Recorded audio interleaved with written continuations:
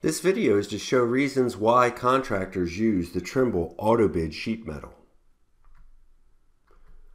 One of the main reasons that contractors are using the software is that the digital takeoff is connected. That means there's no importing or exporting required.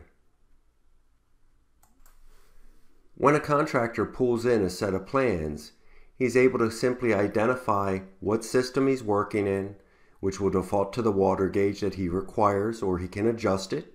He can identify if liner or wrap is required and identify what the size and shape of the duct is. Then, by right-clicking and just starting a new run of duct, as he's measuring along these runs, you'll notice that down in my audit trail, it's automatically giving me everything that I require. Another advantage of the software is that this will also speed up the takeoff, because as you're measuring, it's automatically generating all of the fittings that are required for what you've taken off. As I'm measuring, when I make a 45-degree turn or a 90-degree turn, the software actually recognizes that fact and picks up those fittings for you. Or if you reach a point where the shape or size of the duct is changed, you're simply able to come over here and choose, in this case, round, identify that it's 12-inch, and then just keep on measuring along the length of duct.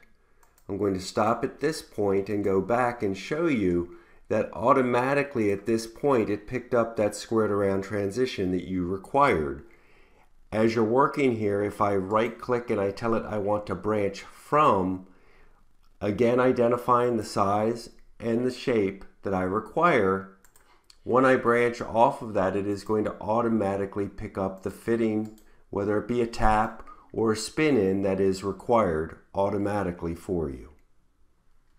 The auto fitting generation can increase your speed dramatically. Another reason contractors use the software is that it will help increase your speed and accuracy with the pre-built assemblies that are part of the software, and they are also completely customizable. When using assemblies, this will allow you to quickly take off common items such as a diffuser, grills, registers, equipment. In this case, I'm just going to count up some diffusers, but instead of just getting the diffuser, I want to choose an assembly. The assembly is going to give you the common grouping of items, in this case, the spin-in, the flex, the diffuser, the ties that you require, automatically. It also will allow you to use different sizes. In this case, it's requesting what's the diameter of the throat and what's the size of the diffuser, so this one assembly can be a multitude of different sizes. That quickly I've gotten those items taken off with everything I need. When you finish with your takeoff, you're then going to be able to run flexible reports.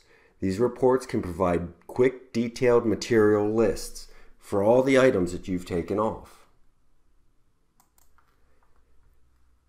This is a fabrication summary report where it's breaking it out by the systems. It's identifying the duct and fittings length, weight with waste, and the waste is always customizable. It's giving you your total material cost, your labor hours in the shop with cost, and your labor hours in field with the cost as well. In these reports, it will also give you the totals for the whole job as well.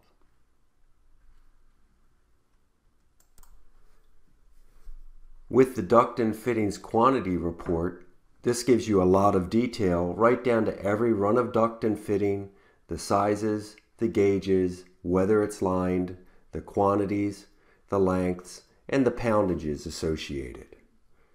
There are different reports really depending on how detailed you need to get. There are also customizable bid summary reports to help you increase your accuracy on all of your bids. The bid summary, or rapid report as we call it, pulls in the total material cost on the job. It pulls in the total labor hours both in the shop and in the field, and along the bottom has tabs for you to simply plug in any other costs associated with the job, such as any general administrative costs, your subcontractors, whether it be testing and balancing controls. It's also where you can put in your pricing for your equipment and your air distribution. You're able to identify a crew mix where it will calculate out an average hourly rate. All of these numbers feed into the main bid summary, and that's where you see those actual average hourly rates are being applied, and it's extending out and giving you your total dollars associated with labor. This is a checklist. It's all about bid day, and it is about not forgetting anything. Again, your sub numbers are being pulled in, your general administrative, but it's also where you can apply markup, overhead, taxes, contingencies. There's even a bond calculator.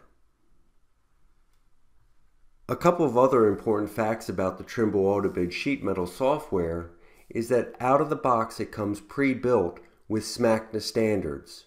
Those are customizable to fit your company and how your shop may do things. Also, we provide professional implementation, training, and support to get you started quickly using the software. To request a demo or learn more about Trimble MEP products, visit us at mep.trimble.com or find the right link for you in the description. Thanks for watching.